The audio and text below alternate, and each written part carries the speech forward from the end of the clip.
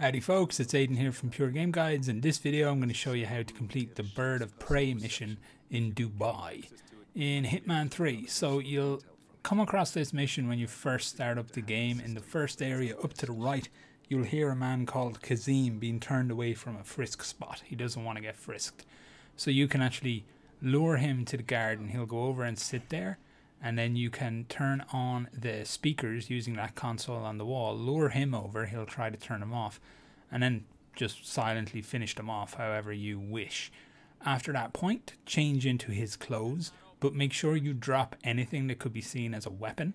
Return to the frisk spot and let them frisk you. After that, go upstairs, talk to Miss Tao.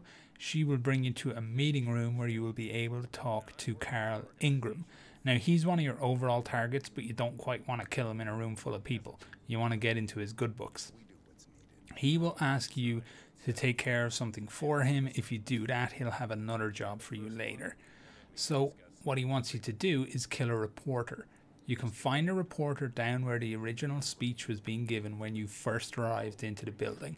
He's wearing that awful purple coat thing there on the screen. So just lure him back to the garden where you took care of Kazim and just choke him out. You don't need to kill this guy.